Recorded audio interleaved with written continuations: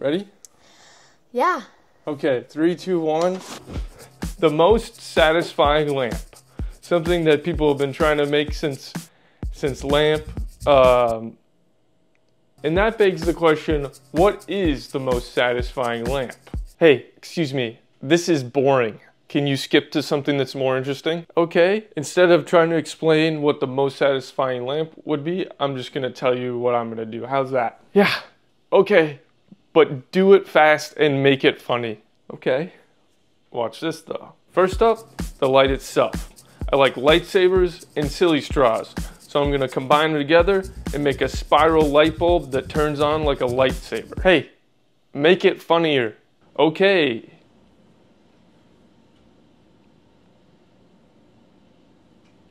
How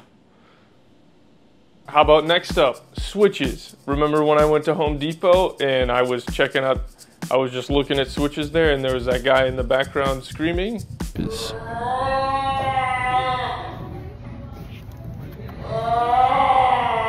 That was pretty funny. Yeah, that was funny. And it got a lot of views on TikTok, unlike your long-form YouTube videos, which don't get very many views. Why is that? That's a good point. Well, if you are still watching, my idea is just to buy a bunch of switches and hook them up to the light so you can manipulate light while exploring satisfaction. Jesus, do a joke or something. Did you hear the one about the pencil that, like, if I was a pencil and I had a pencil wife whose ex was a pen, I'd be insecure. You know what? Go back to the lamp stuff. Yeah, cause the pen could go forever and never have to be sharpened. And I mean, look at that. Look at this. Look at that. No, go back to the lamp stuff. How are you even gonna do that? Good question. You're gonna ask AI, aren't you? No.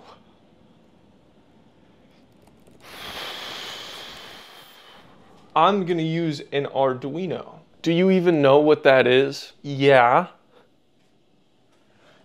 Can you explain to me what an Arduino is to me like I'm 5, please? I'm done. Come on. You're gonna leave right when it starts to get hard.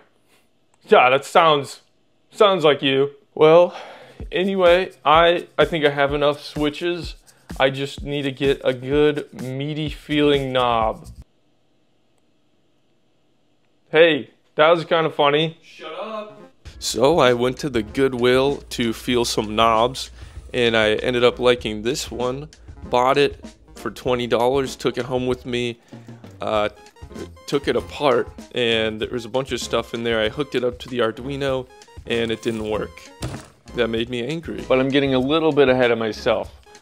Before I had the lightsaber spiral idea thing, initially I was thinking something more like this, with 3 RGB light bulbs. But there's 2 big problems with this. These types of light bulbs are not cheap, and it just wasn't exciting enough just to have 3 light bulbs. So enter the spiral. This ended up being expensive anyway, so that's why today's video is sponsored by my Patreon. The goal is to have a garage so I can replicate that Ty Lopez video where he's like, here in my garage. Here in my garage, just bought this new Lamborghini here. For me, it would be like, you know, making stuff. But right now I'm in my living room. This might look daunting, but it's really just a matter of 3D printing and modeling. The real hard part is gonna be the coding. And the thing about coding is that I don't. So I have to learn. For practice, I rigged up an LED to the Arduino and I got it to blink on and off. And I did feel good about that, but for this lamp, there's gonna be multiple switches, potentiometers, LEDs, individually controllable LEDs, animations, rainbows, and all that jazz, so yes, I am using AI to help me code. But even using AI, it's still super tedious. So I moved on and I worked on the spiral, but this one sucked, so I printed another one. and that took 15 hours to print. I actually made 3 different spirals, but the last one you saw was the one that was that I chose to put on the. See, look at that, stands up on its own. Now, getting the LED strip through the spiral, I tried a couple things. I tied a weight to the end of a string and then like kind of shook it through, and then tied that to this LED strip and pulled it through. That didn't work very well, that was tough. I tried just sucking it through. I got plastic bits from the inside of the spiral. Don't do that. So the best thing was a vacuum. I put a vacuum on the end of the spiral, went right through. Back to the rest. So off camera, I've been hooking up all the switches to the Arduino, which I really have no idea, or I had no idea how to do that until I started. And then I 3D printed the panel, and as you can see, I got a little bit like way too excited about that. That's nice, dude. And without it even being hooked up to anything, it's still super fun to just push all these buttons. So, and now it's time to 3D print the box that everything is gonna go in. This is gonna go well. Yeah, so we're really pushing the limits of this 3D printer. I tried again, also didn't work, but instead of like trashing it, I just printed the second half separately. It was a blessing in disguise because it made it a lot easier to put everything together. The 5-pound weight's not gonna fit in there. So I tried putting the 2.5 in there, but it's not enough weight. So I decided I'm just gonna glue a 10-pound weight onto the bottom, and problem fixed. Now, if you're wondering why the 10-pound weight, that's because without that, it would slide around when you are pushing the switches without like holding it also, and that's not satisfying. So we don't want that. If you're wondering why the orange color, basically what happened with that is I have orange, red, blue, black, and white for like opaque filament colors. And what happened was I chose orange, and that's what happened with that.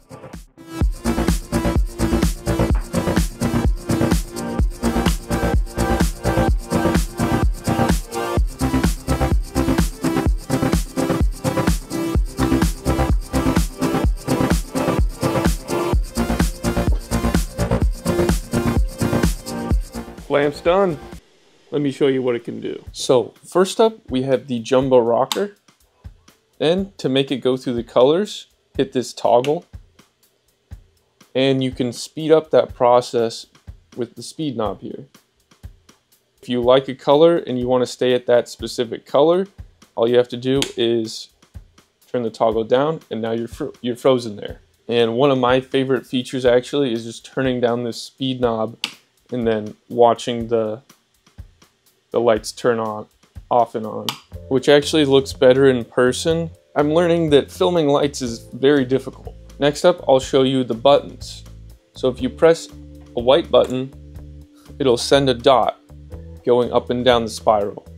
If you want to delete that dot, press the red button. White button makes the dots, red button deletes the dots. Now, if you want to make them faster, go ahead, make it faster, or make it go kind of slow. If you want to make a whole bunch of dots go freaking crazy, go for it. And then if you don't want to delete them all one by one, just hold this down, and now they're gone. And yes, you can turn on jumbo rocker mode and have dots going. It doesn't show up the greatest on camera, but it looks pretty dope in person, and it can also be going through the colors while there's dots happening.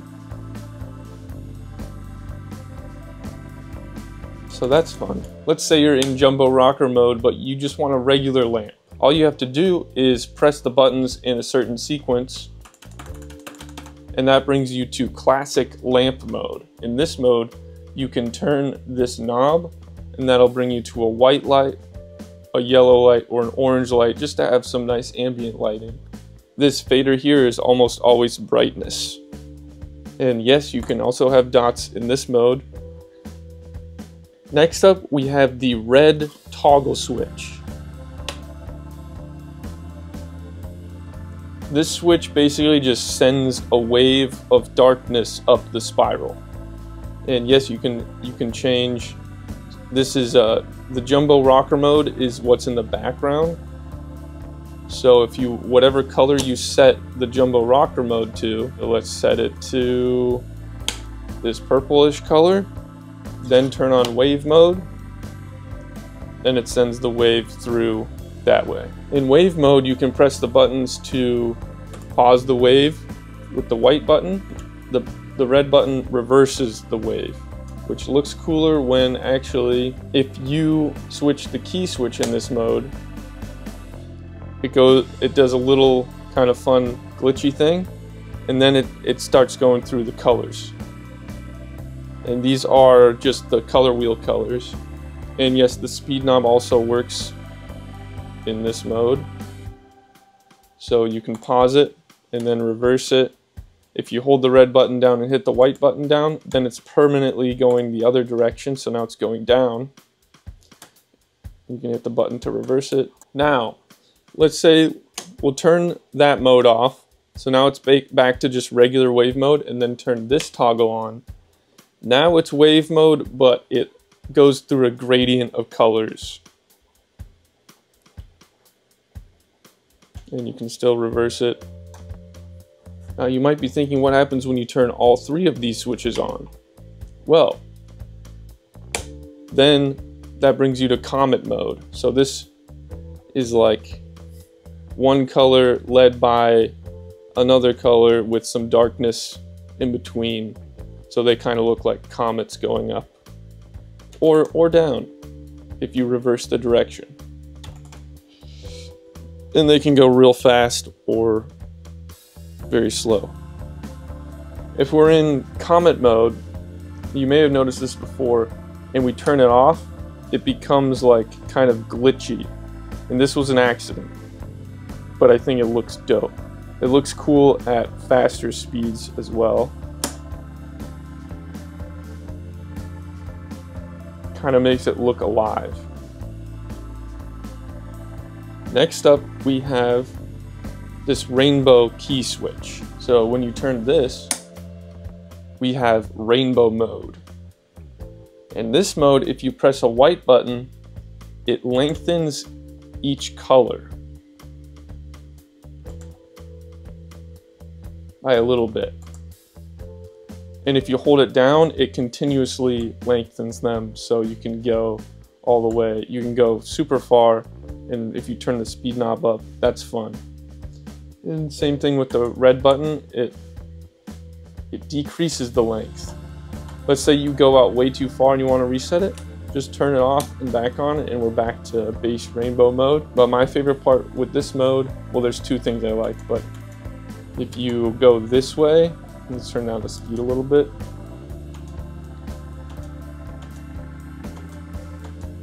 Keep going, it starts to get kind of wonky. Let's turn down the speed even more. That's weird. Now it looks like it's going the other direction for some reason. And that's the limit. You can hold both these buttons down and it pauses it, then turn the speed knob and it turns the whole thing.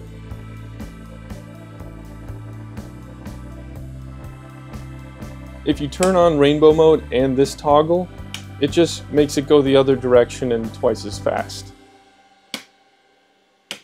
Now you might be asking, what happens if you turn all four of these on at the same time? Well, let's try it. Now we've made it to secret mode. In this mode, you can turn this knob, and that determines how many of the LEDs are lit up. If you slide the fader, that changes the color. And then all the way at the end is another rainbow.